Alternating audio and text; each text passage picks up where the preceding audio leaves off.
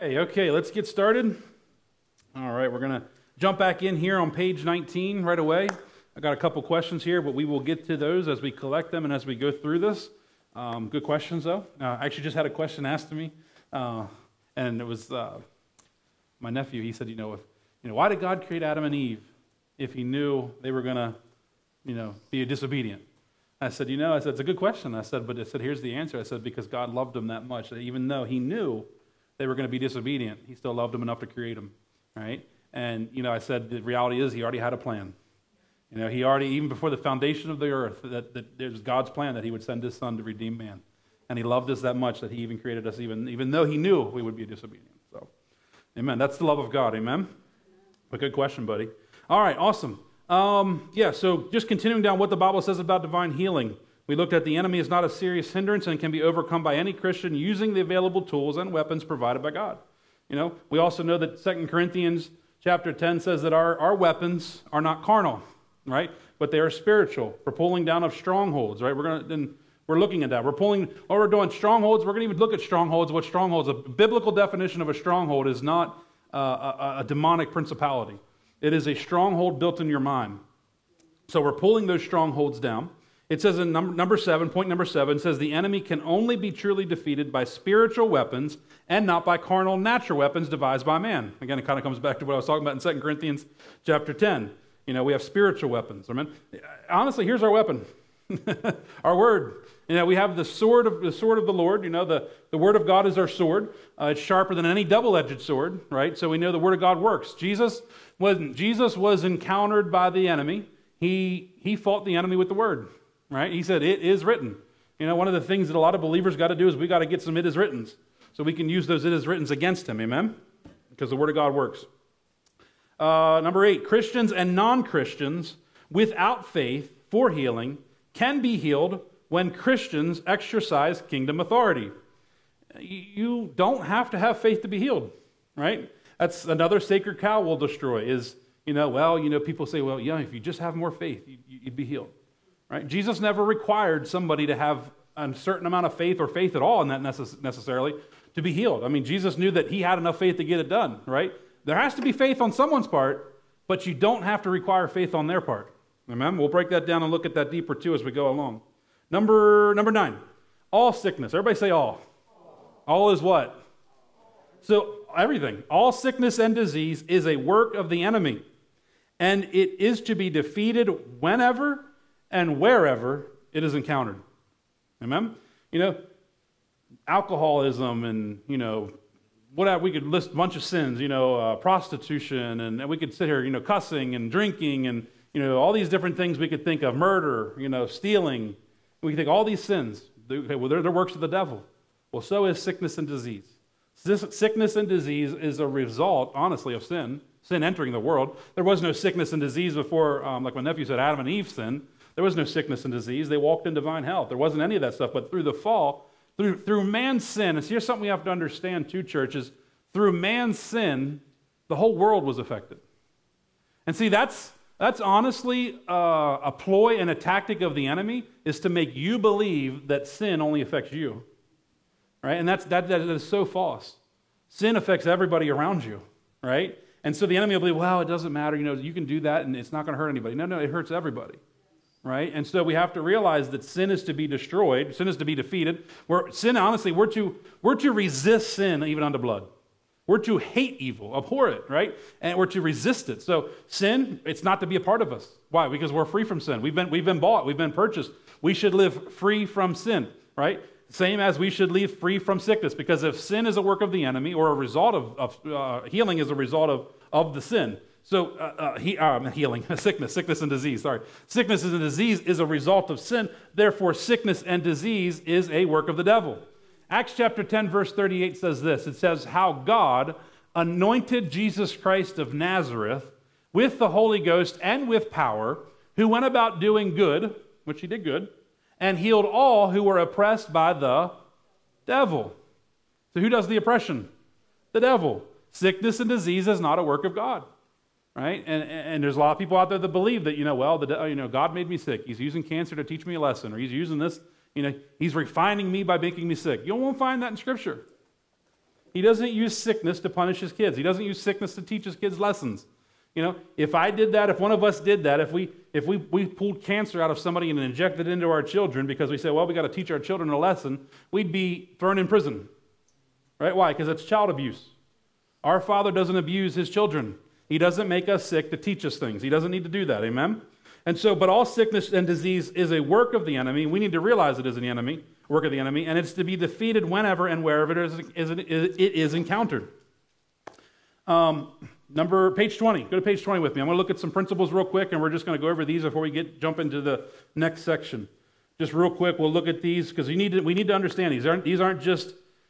These are guidelines that JGLM abides by, lives by. These are rules that are set in place, principles that are set in place to avoid issues. And we don't break these rules because if you break these rules, then you allow issues to come in. So number one is this: JGLM does not comment concerning your use of medical treatment. We will not tell you to stop taking your medicine. I won't tell you to do that. You won't hear Brother Curry doing that or any other JGLM minister telling you to stop your medical treatment. Why? That's between you and God. That's not between me and you. I'm not a medical doctor. That's between you and God. You know, if you want to do it, then hey, that's your faith and your position. But we're not going to tell you to do that. Number two, JGLM does not write begging letters asking for finances. You won't get anything in the mail. You're going to, if you put your email or anything down on the papers that we're going to turn in, you're not going to get emails from them constantly asking for money. They don't do it. We believe God brings every dollar in, and we don't need to ask for finances. He blesses us. Amen. So we don't write begging letters for finances.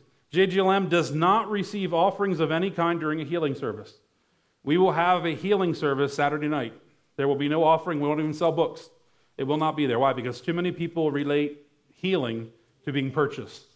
I don't know about you, but it is for me. It's nails on a chalkboard when I go, and I don't usually watch too much of Christian TV or that kind of stuff, but I hear these ministers on TV, sow a $50 seed and you'll get your healing.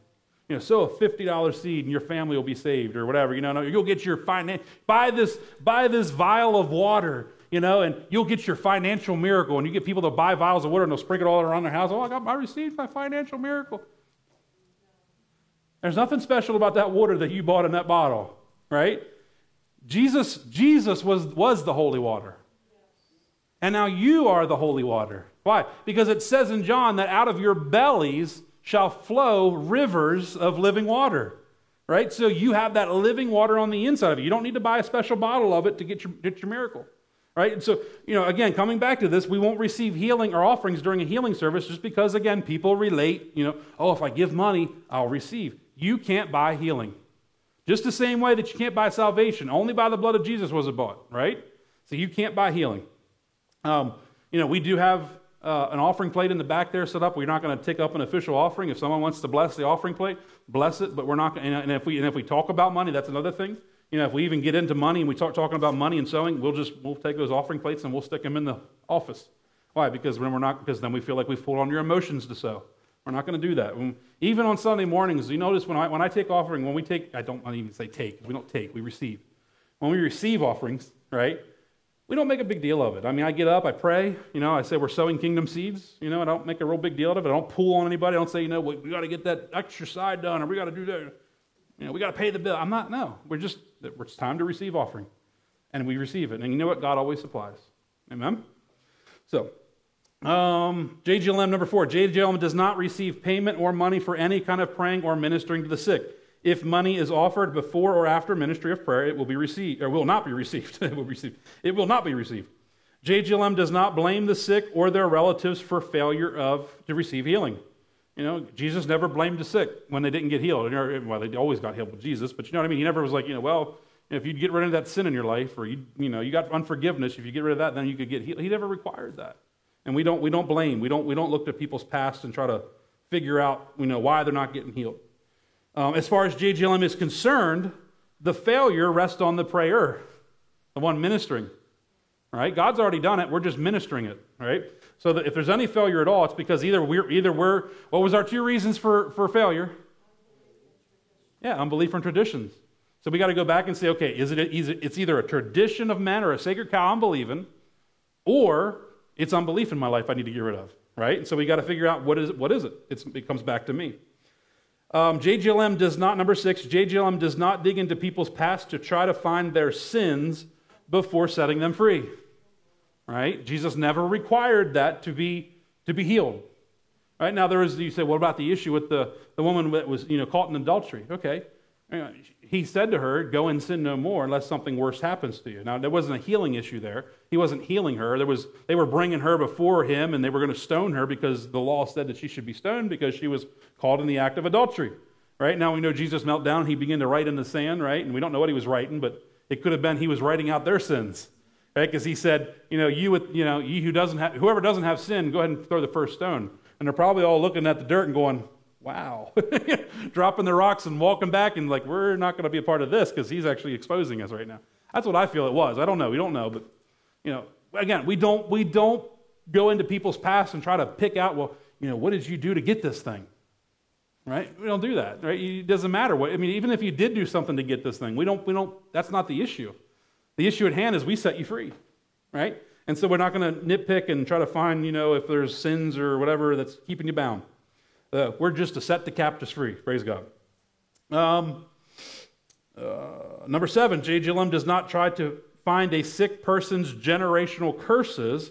JGLM sets the captives free, not find out why they are captive. All right? And we'll get into generational curses. We'll look at that. We'll break that down, and we'll show you how that's just nonsense. Honestly, just a real quick Reader's Digest version. If we're going to believe that generational curses are true, then we also got to believe that generational curses are stronger than the blood of Jesus. He became a curse for us so that we don't have to be cursed, right? And so we'll look at all that as we go along, but we don't try to find people's generational curses. Number 8, JGLM does not blame the parents for their child's illness or failure to be healed. Number 9, JGLM does not blend teachings that contradict biblical principles with the basic teachings of the JGLM Divine Healing Technician Training. We're not going to blend things. One of the things that we were down in Texas for the annual conference, Brother Curry was, again, just hit it hard. And he always hits it hard because it's so true, and it needs to be just drilled into us ministers that minister this gospel is we are to keep the message pure.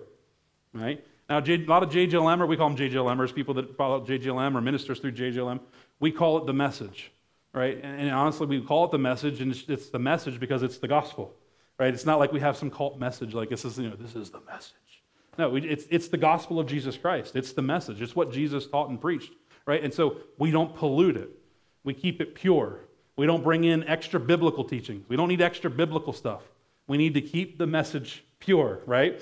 I've seen all kinds of stuff brought into the message or to the gospel.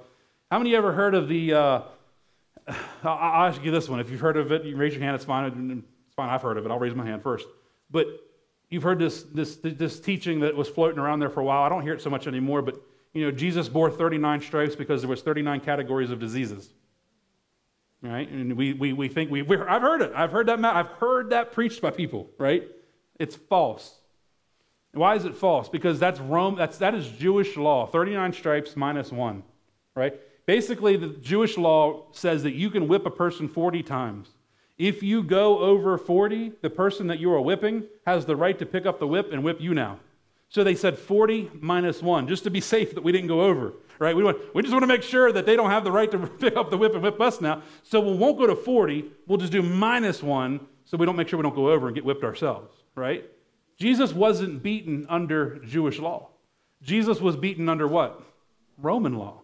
Roman scourging was a whole lot harsher than Jewish scourging, right? And so he took way more stripes than 39 because the reality is the Bible also says that he was marred or beaten beyond any man, or even beyond recognition, right? So they couldn't even recognize him on the cross anymore that it was Jesus because he was beaten that bad. 39 stripes, you're still going to be able to see that somebody's somebody, right? And so that whole teaching, there is more than 39 categories of diseases. Here's the reality of teaching messed up things like that. What if you have a doctor that's sitting in your congregation that day, and they know that that's not true? Well, they're not going to believe anything else you say, right? Because why? That thing he just said wasn't true, so everything else he's preaching about Jesus probably ain't true either, and he's going to get up and walk out and say, well, I'm done with this religion thing because all of it's false anyway. That's why we got to make sure that what we teach is pure. It is the gospel and nothing else. It is the gospel of Jesus Christ that works, not any additives. We don't need additives. We just need what he gave us.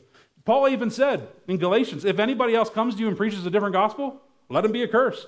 Even if it's an angel, he says, let him be accursed. Why? Because we don't pollute the message with anything else. Back in the book of Revelations, what did it say? Don't add or take anything away from this, right? So we don't add additives, and we don't even remove anything. We just preach the pure gospel. JGLM number 10. JGLM does not lift up any human or blindly follow any human. We just don't. I mean, why? Because if I'm doing this, you can do this. You know, even with John G. Lake Ministries, John Lake. We're going to talk about John Lake here in a few minutes. We're going to talk about some of the historical stuff, but did amazing things. But there was nothing special about John Lake. Smith Wigglesworth, another one. Amy Semple McPherson, Mother Eder. I could name some. All these different ministers. Dowie, until Dowie got weird, but I mean, even Dowie, had amazing miracles. None of them are special. None of them are to be held up on some kind of pedestal and worshipped and honored. They were a man that caught revelation of God's word and ran with it. You can do it too. Even Curry Blake, there's nothing special. Even Jesus Christ. The Bible says in Isaiah chapter 53, that there was nothing special about him. That's what it says. It says there was nothing that we would desire him. There wasn't any special looks. He was just a man. He came just as a man, right? So there was nothing special in the sense of, now he's special to us, I understand, but there was nothing special to him to be like that we would desire him. That it was like, oh, look, here comes the Son of God. No, it was nothing like that. He didn't come in any kind of appearance other than like us, right? And so if he did it, we can do it. So we don't blindly follow any human or lift up anybody or anything like that. JGLM, number 11. JGLM recognizes Jesus alone as the only special one. In other words, we can't do this without him anyway, right? So he's the only one special. And it's, how many know it's Christ in you, the hope of glory, right? It's by Christ that you can do all these things. Amen. All right, section 1, page 21. Let's jump into this. Let's get some of the historical stuff here out of the way. Just forgot to set my timer. That means I can go for an extra 15 minutes. No, I'm just kidding. Let's look at section 1. We're going to look at introduction to John G. Lake and JGLM, or John G. Lake Ministries. We're going to look at John G. Lake for a few minutes because, honestly, the ministry is named after him. We should look at this. We should see what he did in his life.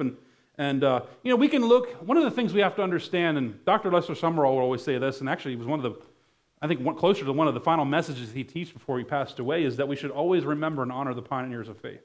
Now again, not put them up on a pedestal because they're anything special, but we should honor and remember them in the sense of we should even study out their lives, right? Why? Because we should learn from what they did correctly, and we should also learn from what they did wrong, right? Because even John Lake had things that he said wrong, did wrong, and we wouldn't believe, or it wasn't scriptural. Even Smith Wigglesworth, there was things he did wrong. We should learn from their mistakes, right? And we should grow and do better than they even did. So everybody wants to say, well, let's go back to the good old days. Well, the good old days, they didn't get that many people healed. In the good old days, if you went to a Pentecostal meeting and 5 people got saved, you were having a revival, right? So, the good old days were good, but we don't need to go back to the good old days. We need to do what God wants to do today. Amen? But look at it. In 1870, born on March 18th of 1870, John G. Lake was born in Ontario, Canada. He had 16 brothers and sisters. 8 of them died from sickness and disease before he was 21. That was John Lake's why. You all got to find out what is your why. Why are you in this? Why are you here? Why do you want this? Why do you want to minister healing? This was his why. Why? Because he got sick and tired, and I don't even use the word sick and tired because I don't like using the word sick and tired, but he got upset that his siblings were dying. Constantly being hauled off in an ambulance. Constantly the coroner coming, picking up one of his brothers or sisters. He got tired of it. And so that's what drove him. That was his why, quite honestly. In 1886, age 16, saved in the Salvation Army meeting. He moved to the U.S. after he was born again. Salvation Army, we all know that was started by who? William Booth. Right? And that's another powerful man of God that you should study his life out. The revelation that William Booth got of reaching the lost. I mean, his church services were at the brothels, the prostitution places. That's where he had his church services.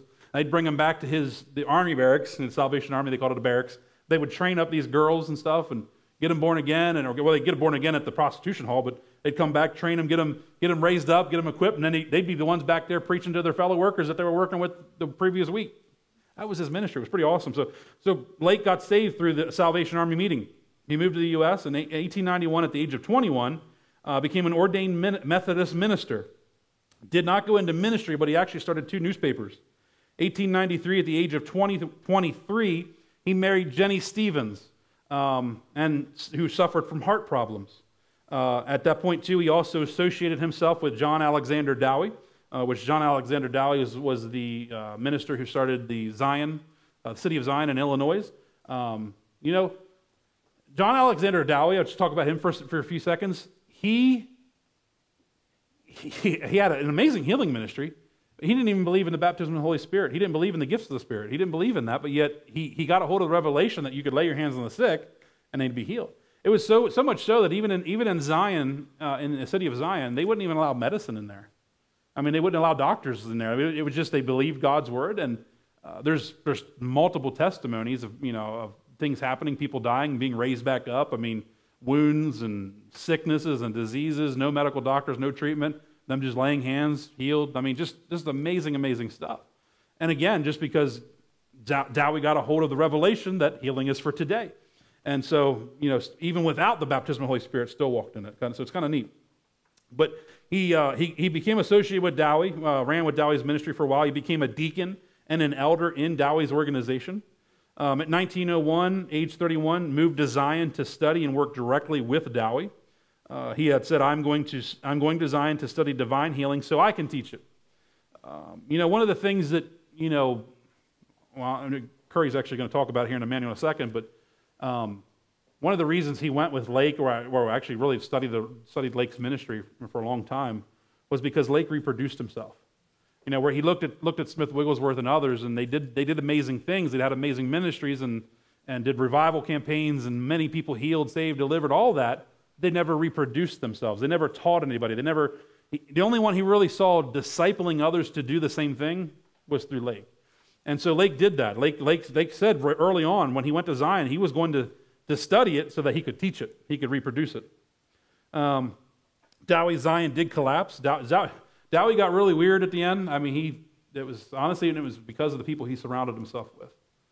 It is so crucial to those who you surround yourself with. And he got really strange at the end, and even through throwing off wise counsel or ignoring wise counsel, he thought he was Elijah. He got really strange, and that's really when things went south for Dowie. He started good, but he didn't end so well. So we should always want to start well and end well. Amen? Finish the race well. But Dowie's Zion did collapse. Charles Parham holds Pentecostal meeting in Zion in 1906. There's strong opposition to that. Why? Because Dowie didn't believe in the speaking in tongues and the baptism of the Holy Spirit, the gifts of the Spirit, and so there was major opposition to that. F.F. Bosworth, how many have heard of that man of God? F.F. Bosworth ran with Lake for a long time. And Margie Burgess were first to receive the Holy Spirit baptism. Persecutions became so strong that F.F. Bosworth left Zion and moved to Dallas, Texas, where he started the Full Gospel Tabernacle, the first Assembly of God. That was actually the first Assembly of God church.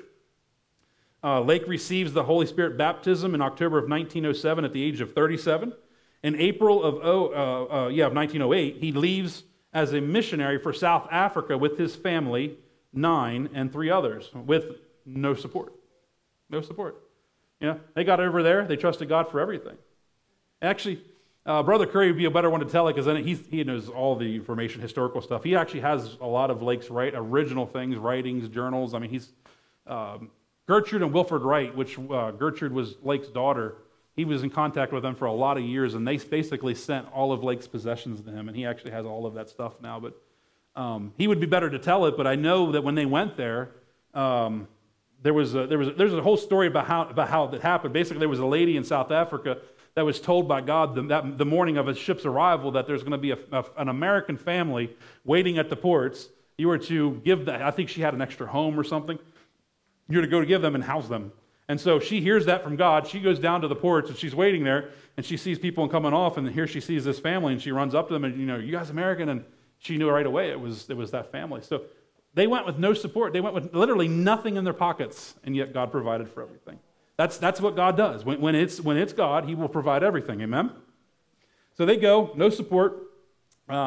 In May of 1908, he arrives in Johannesburg, where he converts a Dowie church and takes it over, right? Which is kind of interesting. You know, Dowie's against him, and Dowie's against the baptism of the Holy Spirit and all this stuff. And you know, he goes over, and actually, if I remember right, the guy who actually had Dowie's church in South Africa was coming back to America on a ship. Lake's going to South Africa on a ship, so they're basically crossing paths, right? Lake goes over to South Africa with, honestly, probably with no ambition of stealing a church, but he goes over there, preaches in one of Dowie's churches. They all convert, and they all get baptized in the Holy Spirit, and they're like, yep, this is no longer a Dowie's church now. So it's just kind of interesting to see how some of this stuff works, but it's just interesting. But you know, he goes over there.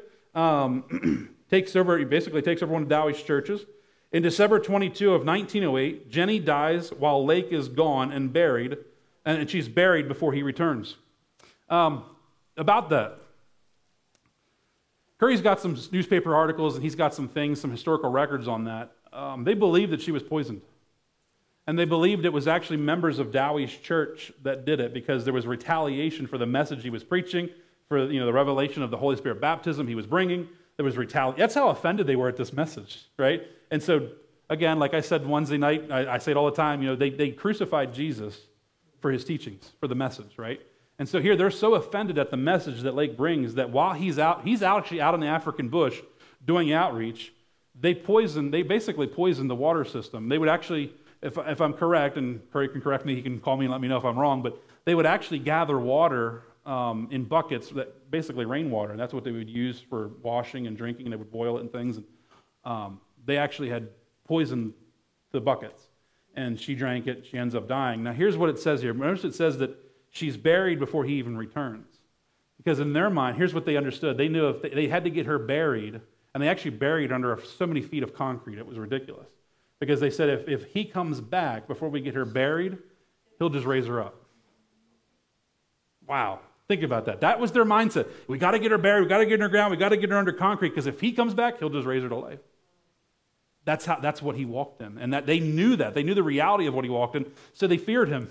They feared Lake, really. They feared that he would just come back and raise her back to life, but unfortunately it didn't work out that way. So Jenny dies while Lake is gone and is buried before he returns. You think most men of God, or most people would be like, well, I'm done, I'm just going back. Lake doesn't. Lake stayed for 5 more years after Jenny died.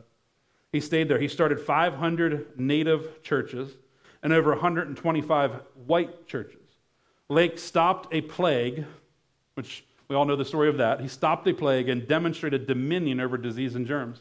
You all heard the story. Actually, I just seen Brother Tom Scarella. He posted yesterday, a friend of mine. He actually was here and ministered with us a couple months ago, but he shared the whole story again with Lake in that. He said that, he went in, the doctors were basically scraping this foam off of the lungs of the dead people. They were doing studies and stuff, and Lake told them, take that foam that is infested with this plague off their lungs and put it in my hand and look it under the microscope. He says, I tell you right now, he says, it will die as soon as it touches me. They didn't believe him, so they said, okay, well, they thought he was a crazy man. He's like, well, you must have a death wish, right? Because they think you're just going to die if you get this plague on you. So he puts his hand under the microscope. They take some of that foam and they spread it across his hand, and as they watch it under the microscope, everything that was squirming on there literally died. And they said, how does this happen? And he said, it's the law of the Spirit of life in Christ Jesus that has made me free from the law of sin and death. So it's the Spirit of the life of Christ Jesus that's in me that has made me free from the law of sin and death, right? Sin and death involves sickness and disease. It sets me free. So there's 2 laws that we can follow. We can follow the law of life in Christ Jesus that brings life through the Spirit, or we can follow the law of sin and death. There's 2 laws. I don't know about you, but I'm going to line up with the law of the Spirit of life, Christ Jesus, right? So, again, that's how he could do that. But again, he knew who he was. He knew who he was, and he knew who was in him. It was the Holy Spirit. So there was some jealousy that started over there. Bowie and Cooper convinced Lake's partners, Thomas Hesmahalch, to try to overthrow Lake. Again, just a lot of opposition. Lake faced opposition after opposition. They wrote letters to America to Lake's supporters saying that Lake was misusing funds. Finances were instantly stopped until an investigation was taking place.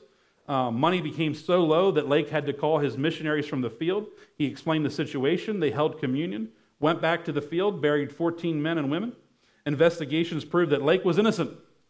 Again, it was just opposition that Lake faced because of the message and the teachings and the miracles.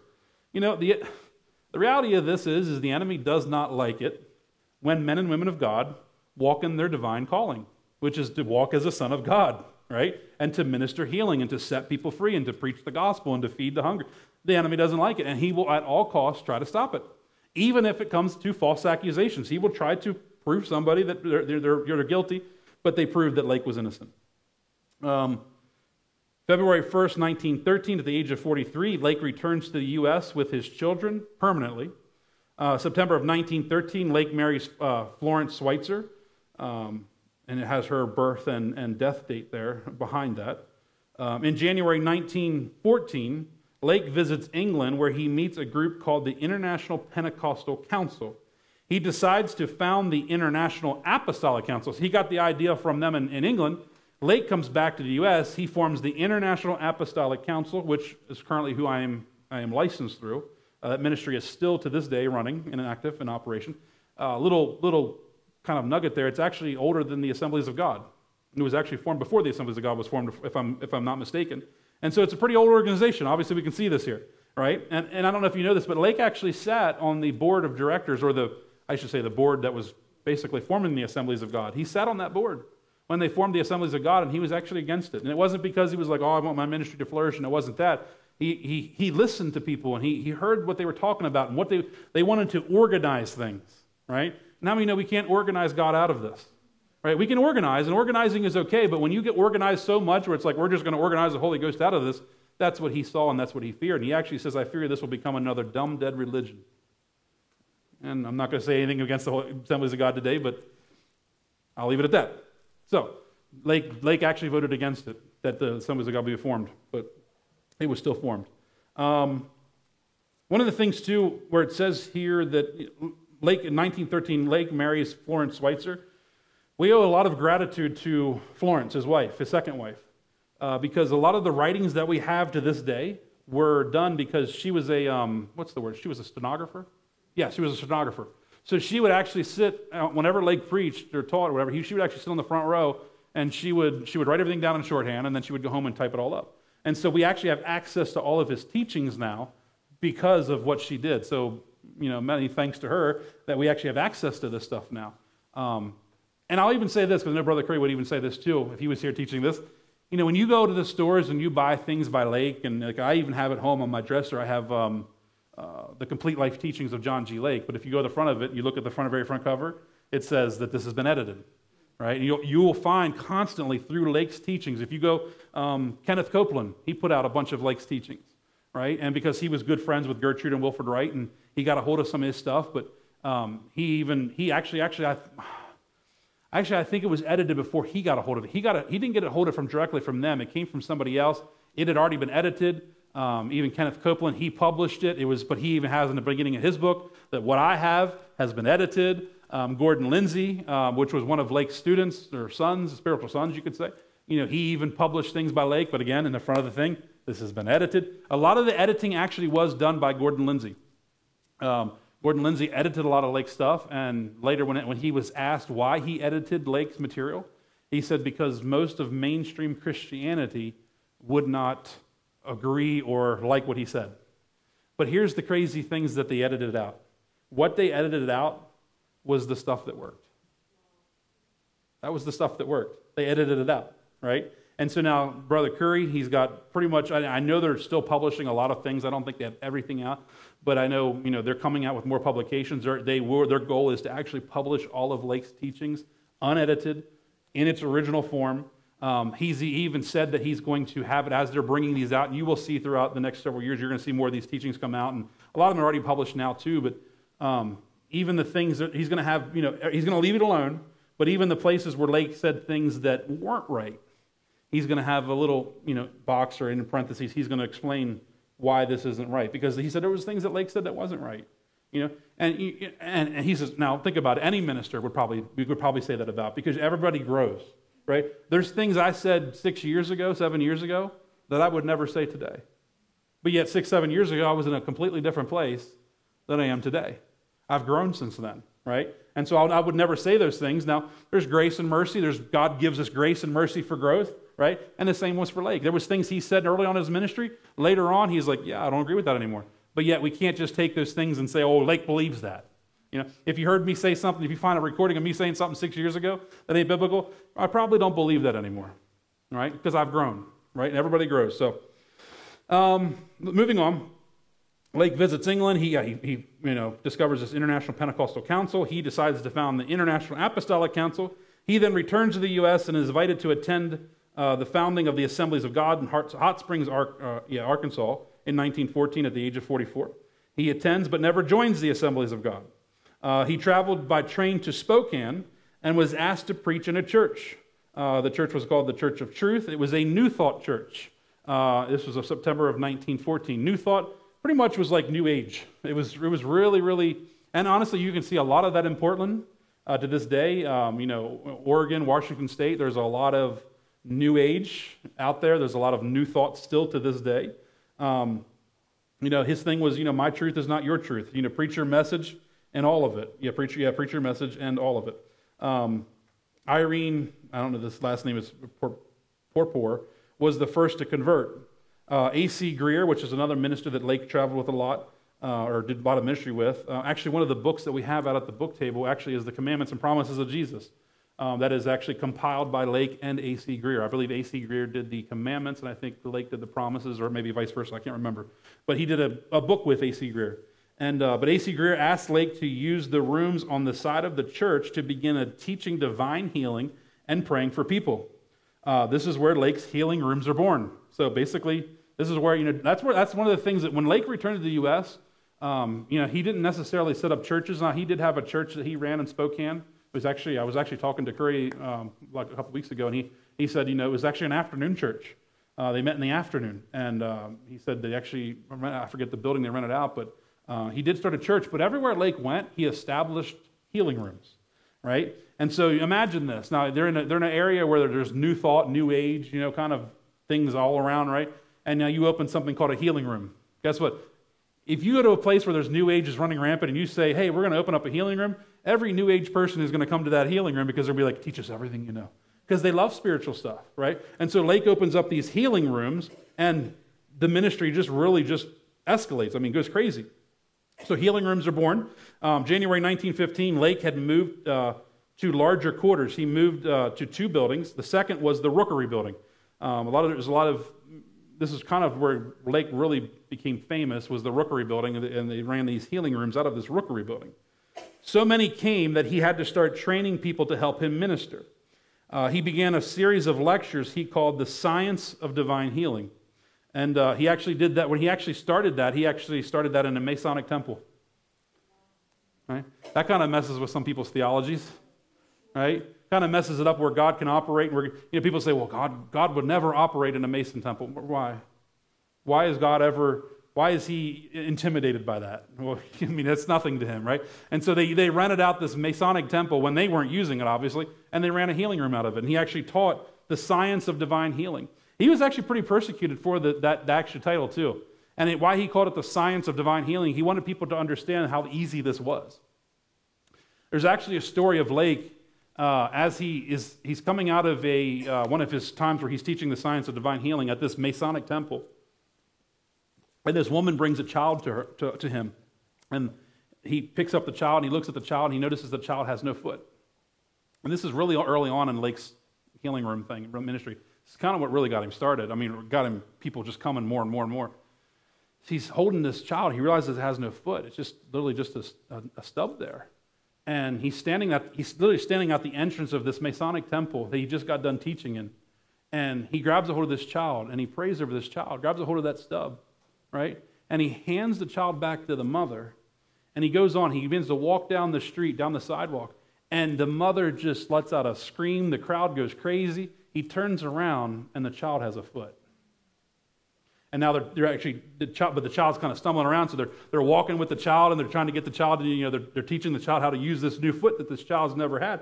And honestly, Lake's ministry just escalated. And when I say Lake's ministry, it's Jesus' ministry, but he became very popular. Even more people started coming to him now, right? And so he started training people because he realized Lake realized the same thing Jesus realized. And Jesus realized he couldn't do it all, right? Because he was even Jesus himself was limited to being in one place at one time, so he had to train others to do it. So Lake got that vision, said, I got to train people. Why? Because I'm one man. I got to train people to do the same thing I'm doing. So he begins to train these ministers to help him. When people came for prayer, he required them to commit to coming every 30 days. He also required them to leave their medicine at the healing rooms. You weren't allowed to bring medicine in, right? And said he would require that. He would not take on a case that was not totally committed to God alone for the healing. Those that were those that were not sick were trained in ministering healing, were also required to come every day for 30 days. And at the end of their training, they were given the name of a terminally ill patient and sent to their house to remain and minister until the sick person got healed. If they failed, they were not to return to the healing rooms. Their ministry was over. That's how he treated it. And Lake was serious about it. He's like, this is, okay, go to so-and-so's house. They're sick. Don't come back until they're healed. Most of them came back. I'm sure some of them didn't, but most of them came back. Why? Because it works. It works. The healing rooms were in operation from April 1915 until May 1920. 16 men and women, divine healing technicians is what they called them, were used of God to accomplish 100,000 confirmed, documented healings in that 5-year period. I mean, that's big for this time period, 1915 to 1920. That's roughly 20,000 per year. Lake's healing rooms were responsible for shutting down Deaconess Hospital in Spokane, Washington. Wow, could imagine that if we in this area could shut down a hospital because we said, you know what, we're going to open a healing room. And everybody, instead of going to Gettysburg Hospital, everybody's going to come to a healing room because they know if you go there, you get healed. That's possible. Come on. With God, all things are possible, right? Dr. Lake moved to Portland, Oregon, and they called him Dr. Lake. Honestly, he didn't hold a doctorate, but they called him Dr. Lake because everybody he got in contact with got healed. So they started referring to him as Dr. Lake. Dr. Lake moved to Portland, Oregon, and accomplished the same thing with a brand new team of DHTs. And the reason we call them DHTs to this day is because when Curry, was handed the ministry, he had the option. He could have continued, could have changed it to something else or could have called it something else, but he said, this is what everybody's always known. This is what Lake established. I'm not going to change what Lake established. He called them DHTs, Divine Healing Technicians. And because he was teaching the science of divine healing, so they were a technician in this divine healing. And the name stuck. So to this day, we still call, if you choose at the end of this to choose to become certified, you will be called a certified DHT. But he started a whole brand new group of DHTs, 100,000 healings in 100,000 healings in 5-year period. Lake was in Portland from May 1920 to 1925. Then he went to Sacramento, California, San Diego, California, and to Houston, Texas. While in Houston, Lake called for a DHT named Jeters to come from Spokane to help him start a work down in Texas. Jeters arrived with his wife and son and daughter-in-law. Lake had to return to Spokane and left the work in Mr. Jeters' care. Lake resettled in Spokane permanently in 1931. When Lake returned to Spokane, he found that the work he had established had closed. He bought a church building. This is where he was talking about the afternoon church. Started a church and opened healing rooms in the church. Lake lived in Spokane until his death on September 16, 1935. In the late 1930s, the original healing room, the building, the Rookery building, burned to the ground and nothing was left. When the building was rebuilt, it was totally different. Lake never set foot in the current building to this day. And the reason Brother Curry includes this in this information is just honestly because there's actually a ministry that claims to be John G. Lake's ministry, which they're not. The only one that truly has the rights to John G. Lake Ministries is Brother Curry. It was given to him by Lake's daughter. But there's a ministry that claims that they actually are in the Rookery building, and they're not. That Rookery building was actually burnt down, as we can see. Lake never set foot in that current building. There's nothing of that original building left. Everything you have heard about that building was untrue. It was a prophetic fabrication. Lake had a total of 12 children. Lake's daughter Gertrude married Wilford Wright in 1941. They collected all Lake's material and held it until it was to be passed on to the person that was supposed to pick up the ministry and carry it on. One piece of material was a prophecy that Lake gave on May 24th, 1934, about the person that would pick up the ministry and carry it on. Now, you'll actually see the next page here in 25 and 26.